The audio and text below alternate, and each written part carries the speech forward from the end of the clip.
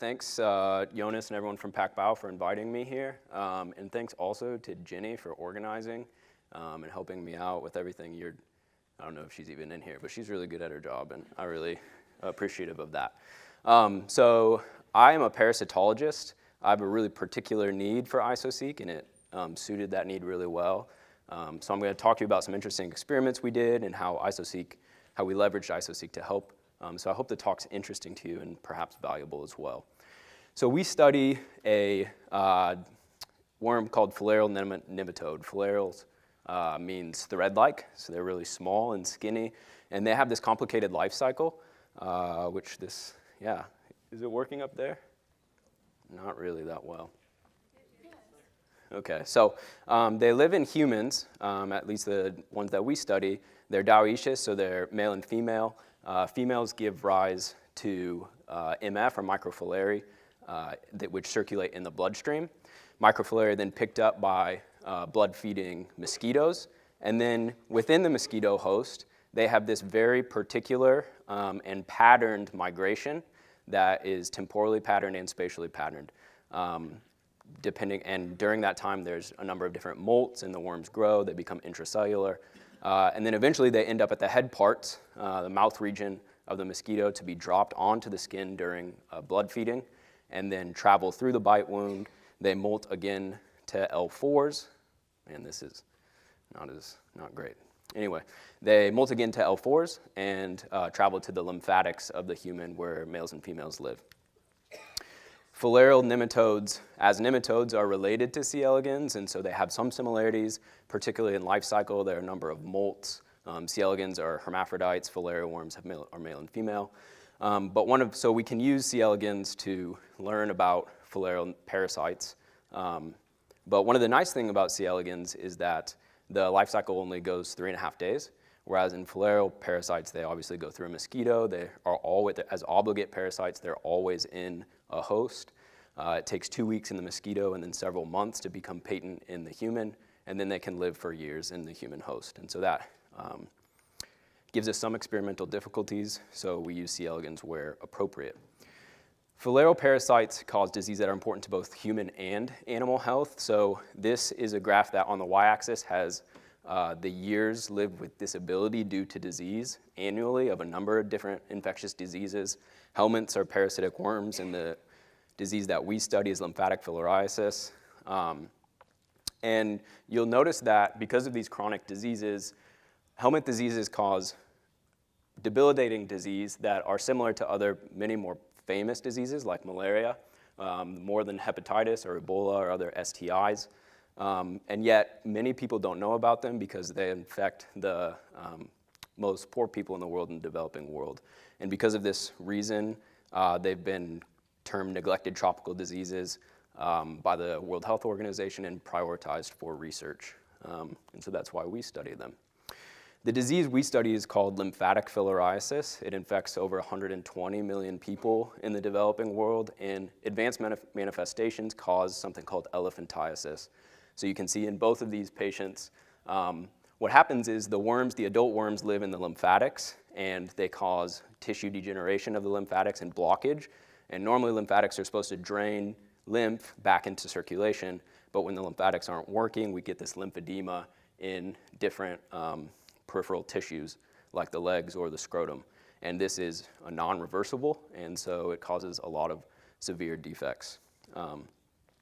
The species that we study is called Brugia malei, because there is an animal model for Brugia malei, and there are a few other species that are out there in the wild as well. Relatedly, we have Dirofilaria immitis, which is more popularly known as heartworm. Heartworm then infects dogs. Anyone who has a dog should be treating their dog every month with HeartGuard or something like it to make sure that they don't get heartworm. These parasites are very closely related, all transmitted by mosquitoes. Heartworm obviously live in the heart, not the lymphatics. The problem with these, there are many problems obviously with these diseases. One of these is resistance. So for heartworm, there's resistance in the Mississippi River Delta and also tropical regions, and this resistance is spreading. So in tropical regions, endemic countries, there's mass drug administration where millions of children every year are dewormed. But With that much drug pressure, eventually resistance evolves and will spread, and so there's a great need for new anthelmintics. And so our goal is to characterize novel therapeutic targets, particularly receptors, and learn more about worm biology. We use a number of different tools: molecular biology, pharmacology, and target-based screening. The image on the top right is the incidence of heartworm in 2016, so you can see it's really high in the American South, and that's also where resistance is and where it's spreading. And I was even talking to people who said they know about resistance, I think in the Northeast as well. The image on the bottom right is the habitat of Aedes aegypti, which is a mosquito vector for lymphatic filariasis. And because of climate change and the warming of the globe, of some areas of the globe, the habitats of Aedes aegypti will spread, and the disease will spread too because of that. So the orange and red regions are where Aedes isn't now and where it will be by 2050. And so we really need new drugs to be able to treat these diseases.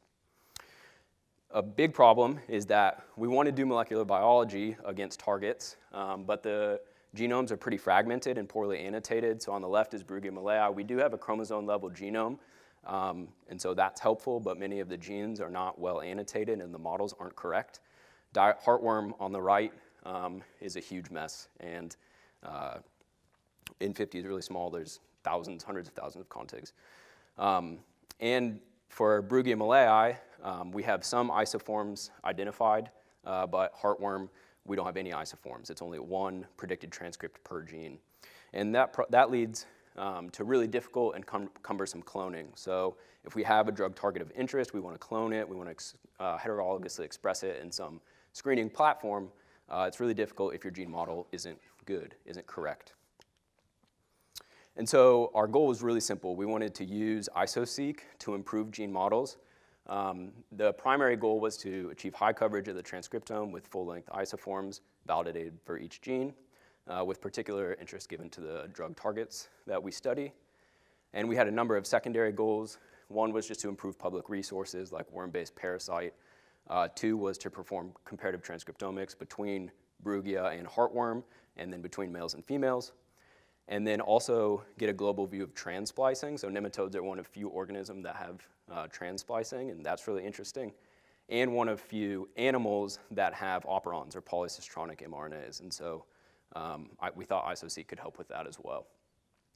This genome browser at the top will demonstrate one of the problems that we have. So this is a receptor target that we're interested in, and it's probably one gene, but in the genome, it's identified as two separate genes. So here it is on the 5' end, and that's predicted as a single gene on the top lane.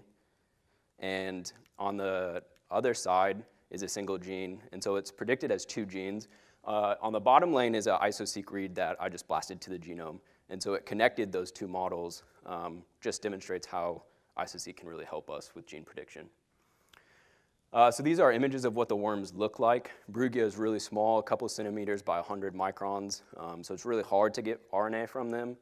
Nematodes are very transcript poor. They're described as a tube in a tube, so they have this really thick collagen cuticle, and then inside is an intestine and a bunch of what's called pseudocoelemic fluid. Not very much mRNA in there. Dirofilaria imminis is much larger, so we were able to just use one adult male and female. And all the sequencing was done at UW-Madison Biotech Center. So we had 4 libraries, each on a single SMRT cell. I won't belabor these points. This might be really exciting to some of you, and it doesn't mean as much to me, but I think it went really well. I was told it went really well, and so I was really happy. And then we had Iso-Seq 3.1 at this point to be able to identify isoforms. And then I concatenated those reads by species and then used different splice-aware alignment tools to map to the reference. And then did QC and analysis with Squanti, which I lean really heavily on, BedTools and other sort of sources.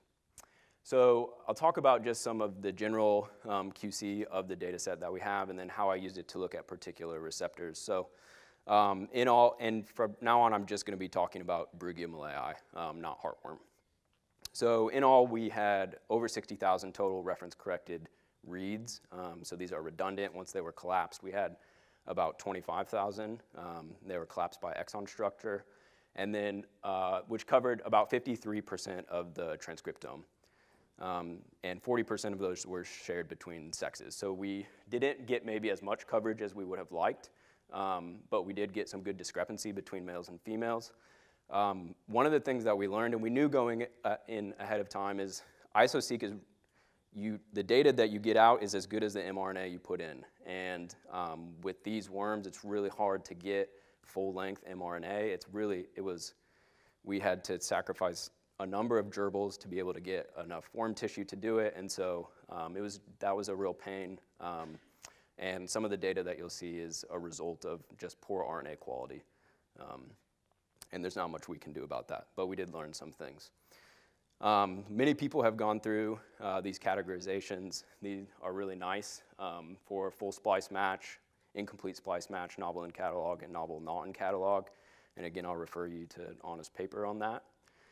And so if you remember from some of the other talks, like the grizzly bear talk yesterday, many of his isoforms were full splice matches, and ours, in contrast, were not that way. In fact, most of the isoforms were novel, not in catalog. So immediately that shows you that this is really worthwhile, because we're identifying new splice junctions that weren't originally annotated in the transcriptome, in the genome. 22% contain incomplete splice matches, and probably most of that is fragmented mRNA, and I'll show you a little bit of data why I think that.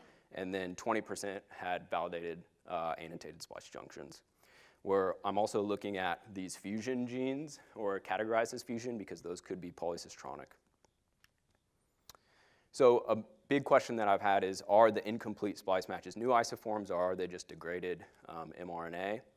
And so one thing I looked at is, of the full splice matches and incomplete splice matches, which included 5' UTR or extended the annotated 5' UTR, and then also the same on the 3' UTR. And you can see that, oh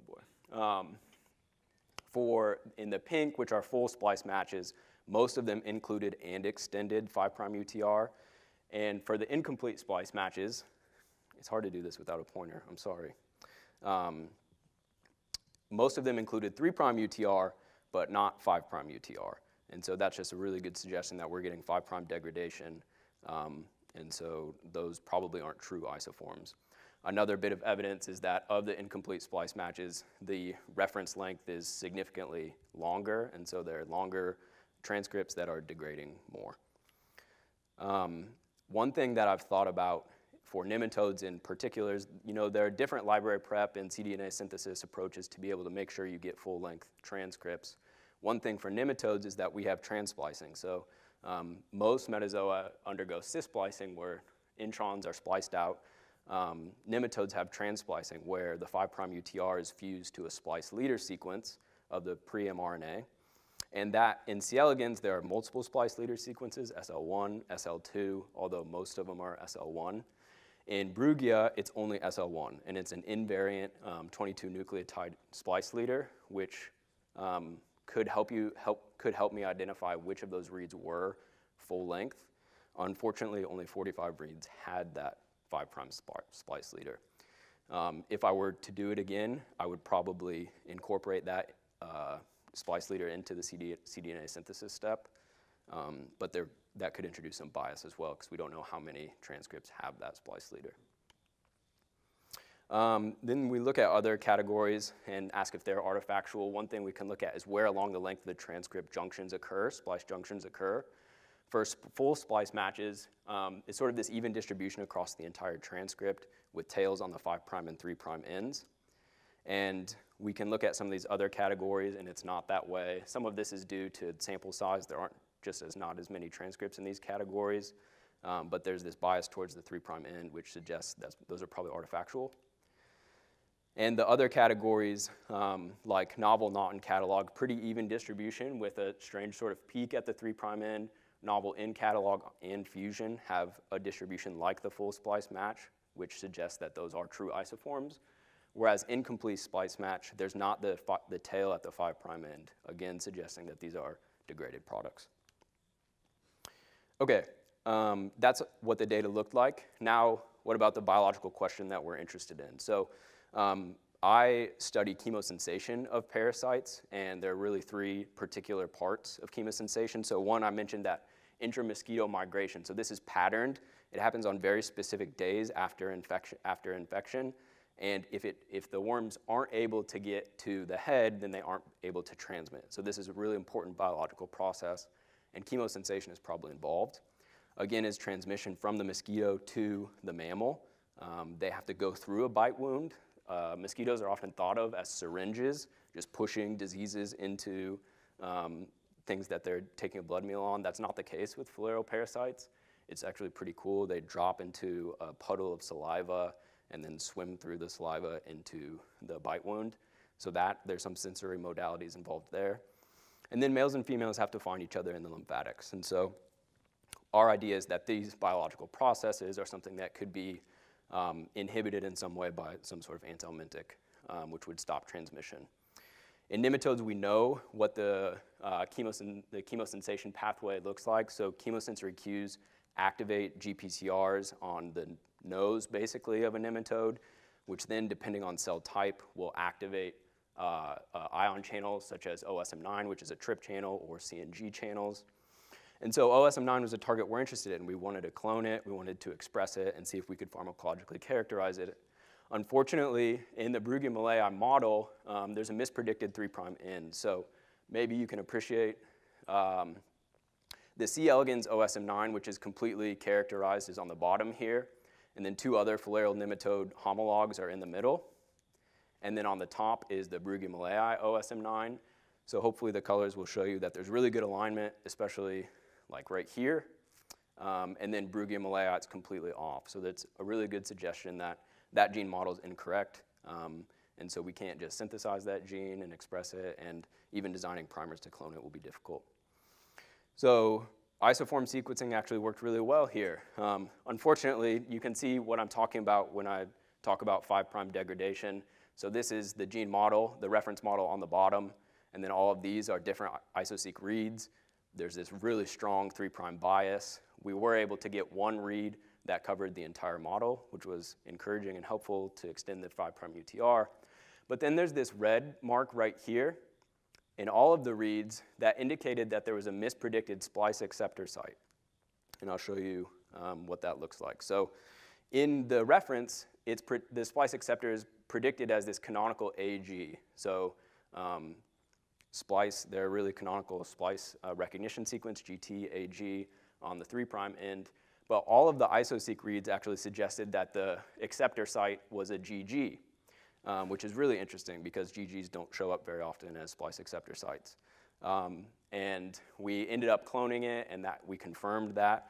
And the result of that is that the reference had this 41 nucleotide deletion that then resulted in a frame shift when it was predicting the coding sequence, and that's why the 3' end was messed up. So we were able to clone OSM9, and all of this is in a preprint and is in revisions right now. And there's a lot of other stuff in that paper that I think is really cool. But then we expressed it in a C. elegans knockout. So this is a different nematode. There are really good assays for chemotaxis in C. elegans. OSM9 knockouts are unable to chemotax to diacetyl. And then we expressed the Brugia OSM9 in the knockout to see if it would rescue. It didn't rescue, but we know it's not because the gene model was incorrect. So there's some other biological thing going on there, which actually opens up really interesting avenues studying the chemosensation pathway of nematodes. What about other targets? So another GPCR we're interested in is GAR3. In C. elegans, it's involved in food consumption and pharyngeal pumping, and we think it might be important to consumption in the parasites. We were able to get two Iso-Seq reads. One of them was full length, and in this case, we were able to just synthesize it. We didn't need to clone it because we were so confident in the sequence. And then again, we used C. elegans as a heterologous expression platform.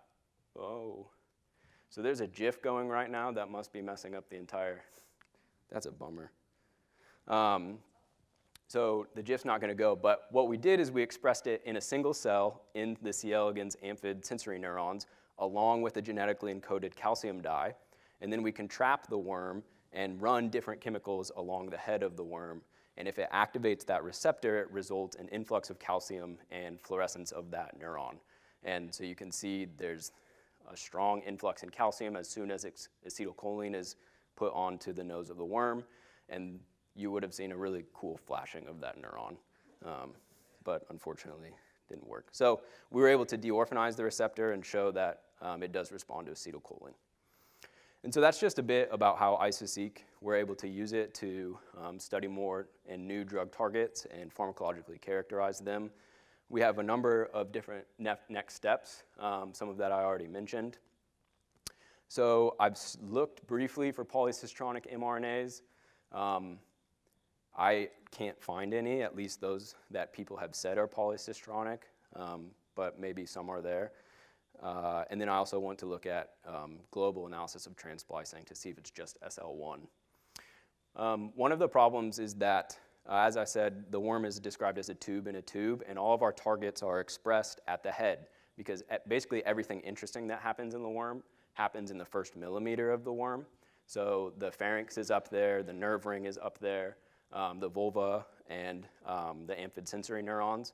But unfortunately, the worm is this really long thing that has an intestine and body wall muscle and other sorts of things that we're not interested in. And most of the transcripts that we got in Iso-Seq were not from the head, they were from the rest of the body. And so what we'd like to do is be able to enrich for the areas or tissues that we're interested in, and maybe the new low input protocol will help that. This is actually a light sheet image explaining what I just said, so you can see all of the nuclei down here from the body wall muscle and intestine, and once you get to the interesting part, it's really nuclei poor and transcript poor. And we've actually been doing slicing across the entire worm, and then RNA-seq with short reads. And so that is demonstrated here, where you can see this very transcript poor at the head of the worm, and then it increases as we get down to the rest of the body. So hopefully new approaches will help us get at the targets we're interested in. This is the lab. As I mentioned, all of the sequencing was done at UW Biotech Center, which is a PacBio CSP, so they helped us a ton, and I would encourage you to learn from them and use them, and then a number of different collaborators. So thank you very much.